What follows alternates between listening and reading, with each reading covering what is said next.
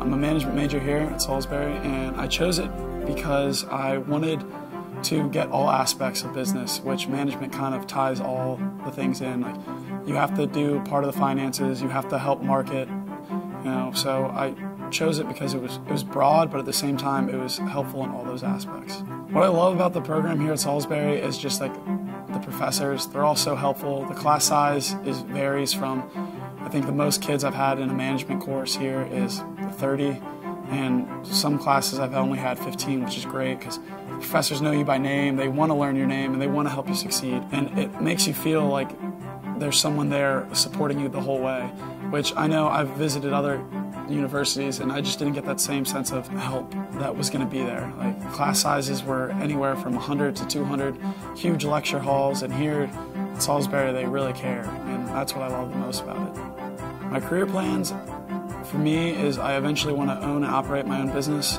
The one business idea that I want to do is to own and operate a chain of gyms. I'm big into the fitness industry, and I would really like to own one myself one day. And this management major has really helped me because it helps, again, ties in with everything that I need to run a business successfully. The finance aspect, the marketing aspect, the management aspect of it, the information systems, that all those business classes are required that you take in the program itself.